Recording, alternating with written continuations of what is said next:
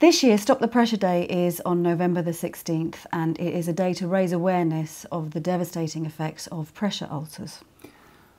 As a spinally injured person, I have experienced pressure ulcers on numerous occasions, and the times that I've had them, I've been bedridden for literally weeks. And mine were actually pretty insignificant. They can become very problematic. They can lead to people being bedridden for months, and they can lead to other very, very serious issues.